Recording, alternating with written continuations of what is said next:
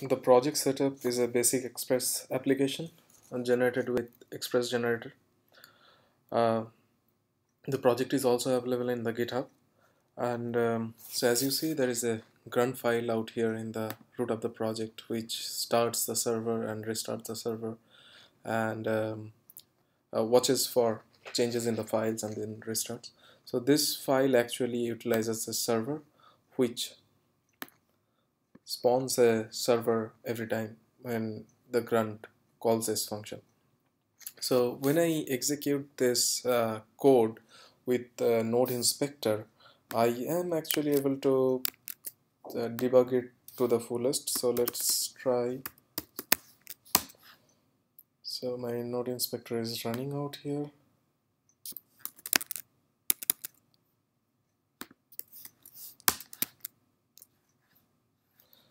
Now I'll just run the server, and one more thing to note, that when I'll be running this grunt task with node inspector environment variable, it will also run in the debug mode.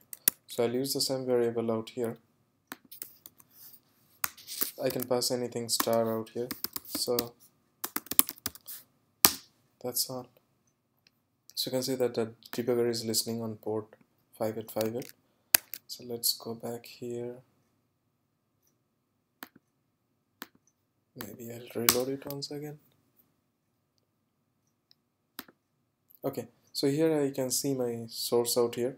So let's go to my app.js, or maybe I'll go in the routes or index.js, and I'll put a breakpoint out here. So I can see that the breakpoint is actually out here, and only if I pass the breakpoint, you can see the page is loaded. So it is that simple, nothing fancy out here. So I'm trying to achieve the same thing with the code. So let me stop the process out here. The code is already opened up in the code, and I have created a launch.json out here. And if you see, I'm running the program user local pin grunt. I'm passing the argument as a start, and I'm also passing the node inspector environment variable. So let me start it out here.